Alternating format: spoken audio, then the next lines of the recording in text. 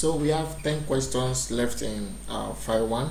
So I mistakenly skipped this question from the test Krok center, so I had to just come to the end of the video so I could just read it out to us.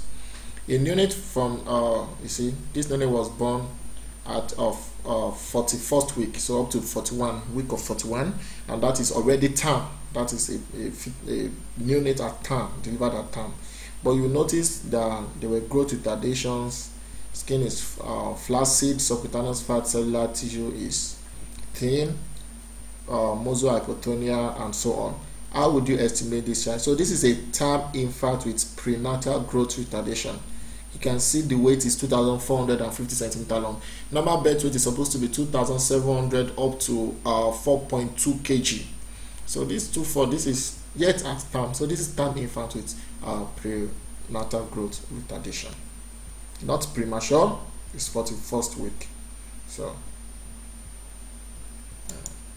all right, let's continue. This question 9. A child was taken to hospital with focal changes in the skin fold. The child was anxious during examination. Examination revealed dry skin with solitary papillous elements and ill-defined lichenification zones. Skin eruption was accompanied by strong itch. The child usually feels better in summer.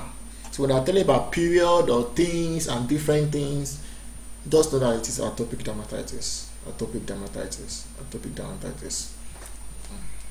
My child also has, the grandmother by his mother's side has bronchial asthma. So what's the most likely that this is atopic dermatitis? All these things are allergic masher. Okay, what is the complex assessment of the child's physical development? They're asking us, is he harmonious, disharmonious, and so on? Well, I feel in the exam it's either going to be harmonious or disharmonious, but how do we know? I just look at these parameters, you see. None of them is greater than -1 and none is greater than +1. You can see 0.36 plus 0.96. None of them is above 1. And when it is not up to 1, it is harmonious. Let's just take it like that. It's harmonious.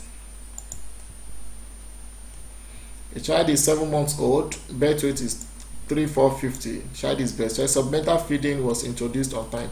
And if it is greater than 1, it will be disharmonious. So just to add to that.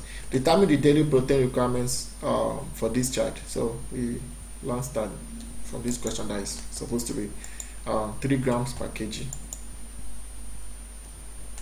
Alright, 2 weeks after recovering from angina,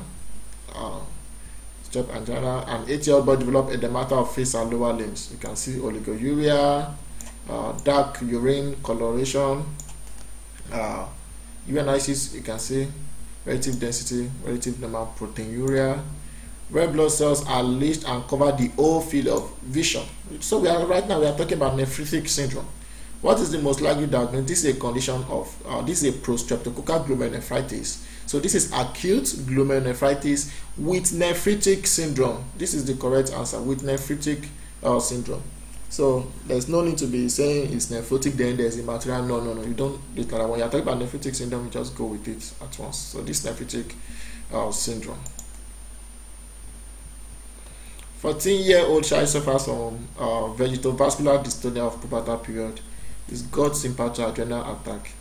The child is having sympathic adrenal attack. What do? You give a beta blocker. The best thing to give in such conditions of this kind of patients is a propanadol, and that is by this name Obsidan. In this case, Obsidan.